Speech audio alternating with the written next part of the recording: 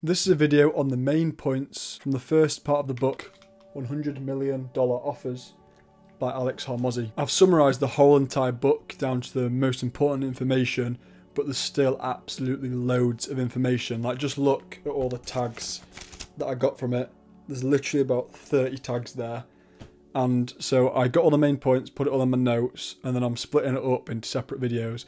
So this is the first part, and subscribe for all the other parts, because whether you want to grow your business, start a business, make more money, even if you've got just like Airbnbs or an Airbnb, this is going to show you how to like make your offer like compelling and stand out compared to everyone else's boring offers that are all just copying the same thing. And like it says in the book, everyone's on a fight to the bottom because everyone's trying to have the cheapest instead of the best. So subscribe so you don't miss the other parts. So the book starts with the whole backstory of Alex Hormozi and his wife, and he started in gym launch. He's had a few business failures, but anyway, there's a whole introduction, there's a whole part on him, and there's a load of different stories about him in the book. But again, this is just the main points, which so that isn't, it's important, but it's not important for this video. So if you're wanting to read the whole book, then you can. It's in the description, so you can get to it easily. And then a quick one last thing before I start. There's some raw information here, quite a lot. So I'll be like looking down because it's like straight up reading. So I'll have to read it word for word. And also, because it's raw information, if you're actually trying to improve business or whatever, then you should probably get pen and paper, because there's so much raw information that you're going to want to take notes on the things you think are like interesting or might help you. Now, the first part that I picked out, this was the first thing in the book. It was a quote: "Make people an offer so good they would feel stupid saying no." So that's just how you make an offer. It's not just about making the most average or random offer. You've properly, as it talks in this book on how to do it, there's so much to an offer than just putting up what it is you're offering and saying here it is. You've got to properly package it, have, I guess, guarantees and names. There's so much to it if you want to be perfect. And that's why he's got a business called acquisition.com, and he helps business owners like make way more money.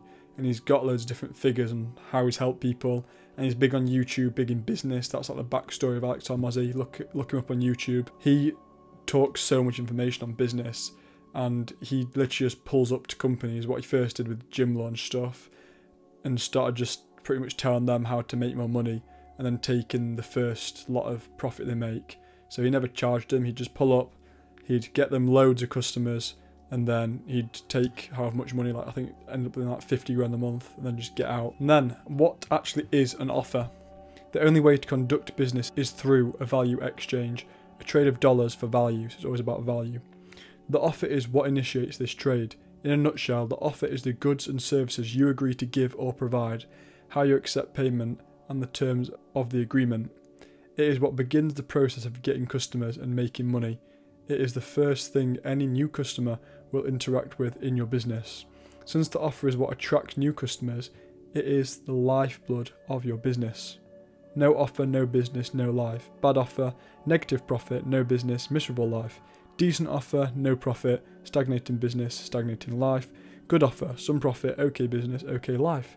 Grand slam offer, fantastic profit, insane business, freedom. Now, the two main problems most entrepreneurs face and how this book solves them. Although you can make the list of problems you face a mile long, which is a great way to stress yourself out, all these problems typically start from two big kahunas. Not enough clients, not enough cash, so excess profit at the end of the month. Seems obvious, but it costs more money and time to get more clients, thereby solving issue one, and that money is coming from the profit margins, which creates problem 2. What's more annoying, prospects savagely compare and belittle our services in favour of cheaper and crappier alternatives, with the cheapest one winning.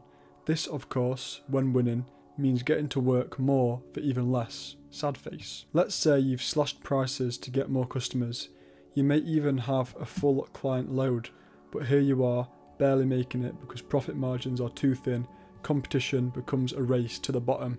So this is a fact that is obvious in a lot of business, is everyone just competing on the cheapest price instead of the best offer, as I said earlier. So there's a massive issue because everyone's just getting smaller and smaller profit margins instead of, like I said, having a better product and charging more, well, or better service, whatever, and then charging more for it, because it's premium, yours is best. Then says, so then what does it take to grow?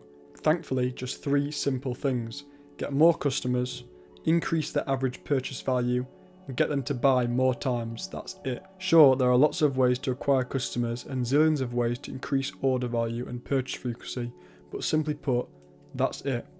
Those are the only 3 ways to grow. Example, if I sell 10 clients a month and a client is worth $1,000 to me over their lifetime through average cart value times average number of purchases, then my business will cap at $10,000 a month. 10 times 1,000.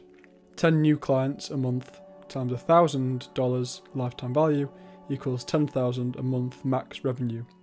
If you want to grow, you've got to either sell more clients every month while maintaining suitable margins, or have them be worth more by increasing the profit per purchase or number of times they buy. That's it. Author note, only 2 ways to grow. To simplify this concept even more, there are really only 2 ways to grow. Get more customers and increase each customer's value. Increasing each customer's value has 2 sub-buckets. 1. Increasing profit per purchase. 2. Increase the number of times they buy. For the purpose of this book, I highlight both of those sub-buckets as individual growth paths. I did this because I think it will be easier to understand the money models that will come in Volume 3. All 3, getting more customers, increasing their average purchase value, and getting them to buy more, are repeated themes in this book. But if you seek simplicity, both increasing average purchase value and increasing the number of times a customer buys results in one outcome: increasing each customer's value. Business terms. Before going any further, and to better flesh out the concepts that follow, we should take a second to define and better understand some key business concepts. When I stood in that Las Vegas penthouse in my beast mode t-shirt, I was clueless about such terms. Let me help you better than, well, me. So, bit of context, he went to a little business meeting where he paid like 5,000 or something, or 2,000, and it was with all these millionaires, and he was like earning like 10 grand a month or something. But one of the people that were there said that they earned $1 million in that year, and he was like, oh my gosh, $1 million. But they was all talking these different words and names and like shortened things like LIV, LTV and stuff, and he had no idea what they were. So here's the context that he needed at the time. Gross profit, the revenue minus the direct cost of service, an additional customer. If I sell lotion for $10 and it costs me $2, my gross profit is $8 or 80%. If I sell agency services for $1,000 a month and it costs me $100 a month in labour to run that client's advertising, then my gross profit is $900 or 90%. No, this is not net profit. Net profit is what's left over after all expenses are paid, not just the direct costs of fulfillment. Lifetime value, the gross profit accrued over the entire lifetime of a customer. This is gross profit multiplied by the number of purchases an average customer will make over their lifetime. Using the example above, if the average customer stays 5 months and they pay $1,000 a month, while it costs me over $100 per month to fulfill, then their lifetime value is $4,500. Here's the breakdown. Revenue, $1,000 a month, 9% gross margin, 5 months, equals $4,500 lifetime value, LIV. Note that the indirect costs like admin, software, rent, etc. are not included in LTV. Note, you will find different definitions for lifetime value depending on the source. The biggest difference is that some sources only count total revenue, while others focus on gross profit over the lifespan. I focus on gross profit. You may also see me refer to this as LTGP, lifetime gross profit, in other texts for clarity's sake. Value-driven versus price-driven purchases. This book was intended to be a textbook for any business that wants to grow. I've spent and continue to spend hundreds of hours on calls and in-person meetings consulting entrepreneurs on crafting their offers. I have seen the ones that take off into the stratosphere and those that fizzle. Having a grand slam offer makes it almost impossible to lose, but why? What gives it such an impact? In short, Having a Grand Slam offer helps with all three of the requirements for growth: getting more customers, getting them to pay more, and getting them to do so more times. How? It allows you to differentiate yourself from the marketplace. In other words, it allows you to sell your product based on value, not on price, as I said earlier. Commoditized equals price-driven purchasers race to the bottom. Differentiated, value-driven purchasers sell in a category of one with no comparisons. Yes, market matters, which I will expand on in the next chapter. So a quick bit of information on how I want to link to this is how this works with social media and other things, about how authenticity, instead of competing on niches, if you're authentic and be yourself, no one can compete with you on being you. So that's how that links to like social media and things. He further went on to say, a commodity as I define it is a product available from many places. For that reason it's prone to purchases based on price instead of value. If all products are equal, then the cheapest one is most valuable by default. In other words, if a prospect compares your product to another and thinks these are pretty much the same, I'll buy the cheaper one. Then they commoditized you. How embarrassing.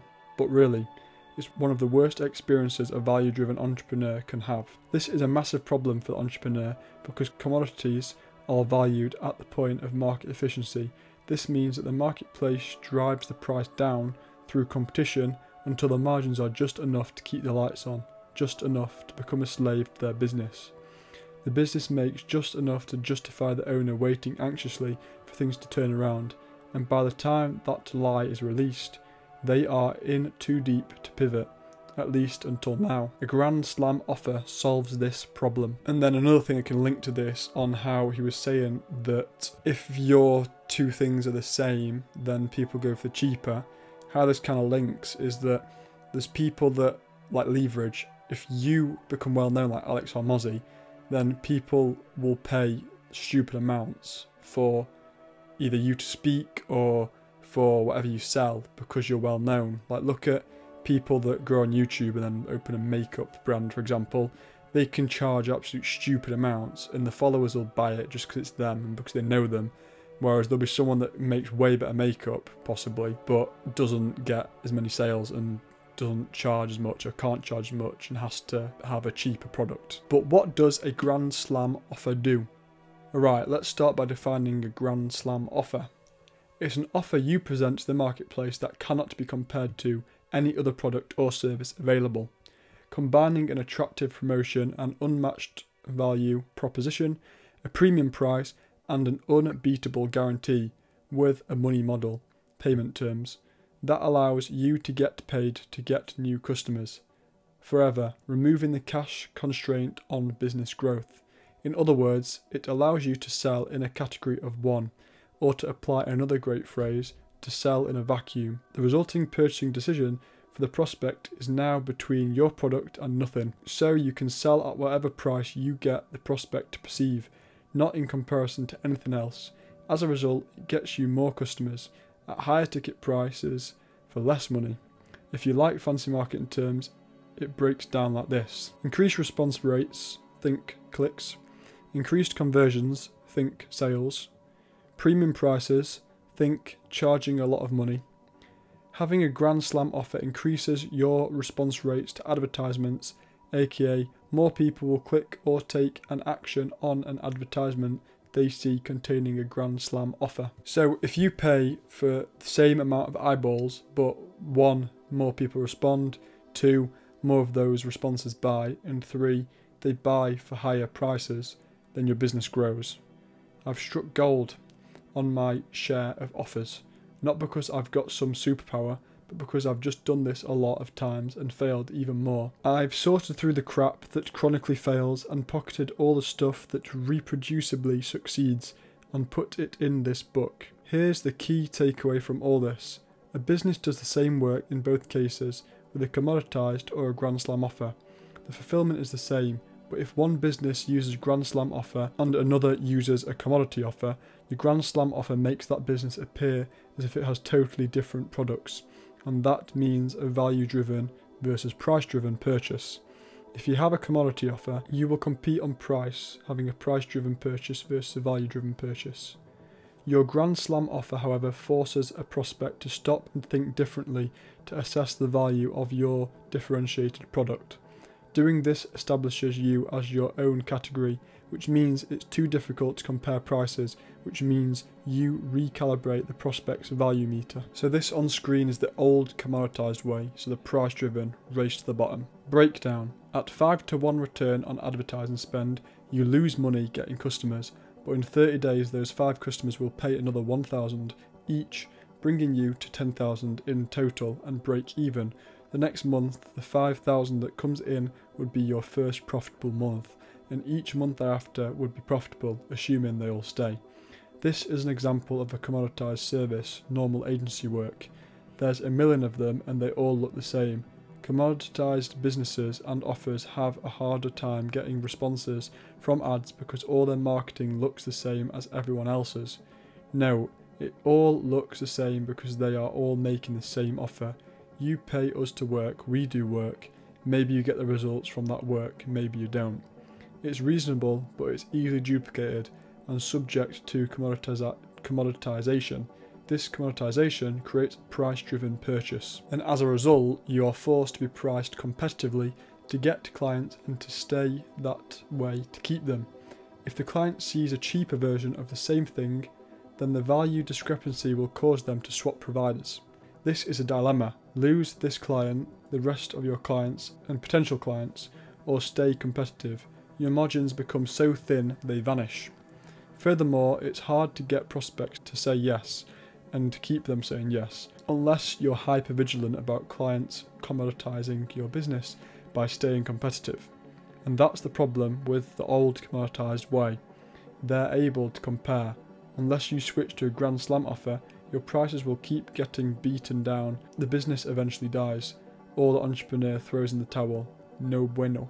We want to make an offer that's so different that you can skip the awkward explanation of why your product is different from everyone else's, which, if they have to ask, then they are probably too ignorant to understand the explanation, and instead just have the offer do that work for you.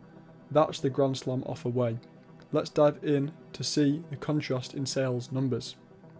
So the new Grand Slam offer way, differentiated, incomparable, value driven. Grand Slam offers pay one time, no recurring fee, no retainer, just cover ad spend. I'll generate leads and work your leads for you, and only pay me if people show up, and I'll guarantee you get 20 people in your first month, or you get your next month free. PS. I'll also provide all the best practices from the other businesses like yours. Daily sales coaching for your staff, tested scripts, tested price points and offers to swipe and deploy, sales recordings, and everything else you need to sell and fulfill your customers. I'll give you the entire playbook for insert industry, absolutely free, just for becoming a client. In a nutshell, I'm feeding people into your business, showing you exactly how to sell them so that you can get the highest prices, which means that you make the most money possible. Sound fair enough? So that's like the kind of script for the offer kind of thing. It's clear that these are drastically different offers, but so what? Where's the money? Let's compare both in the below chart.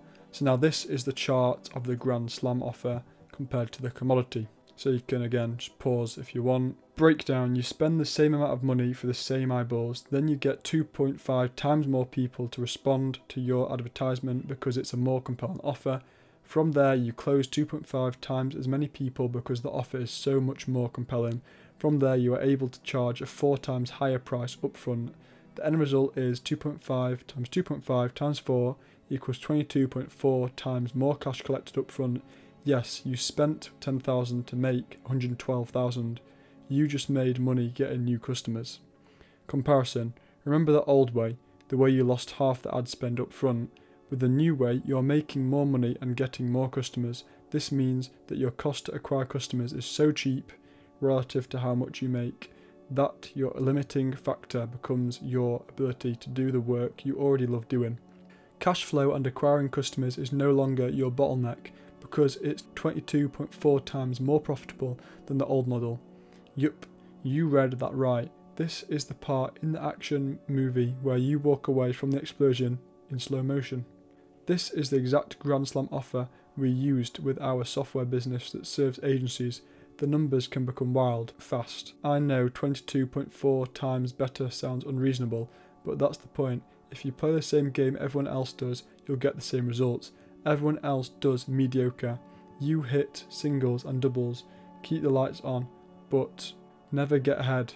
But remember the opening passage of this book, that when you align all the prices, you can knock it out of the park so well that you win for good. And then a slight little bit of backstory from him says that in my first 18 months in business, we went from $500,000 a year to $28 million a year off of less than $1 million in ad spend. So when I say 20 to 1 and 50 to 1, 100 to 1 returns, I mean it. When you get this right, the results are, well, unbelievable. So if you enjoyed this video, make sure you subscribe so you don't miss the next parts. If the next part to the whole $100 million offers book summaries is out, then it will be on screen now. But otherwise, you're obviously interested in business, so you will like this video on screen now. There is a guide to wealth from the wisdom of Naval Ravikant. Thank you for watching and see you in the next one.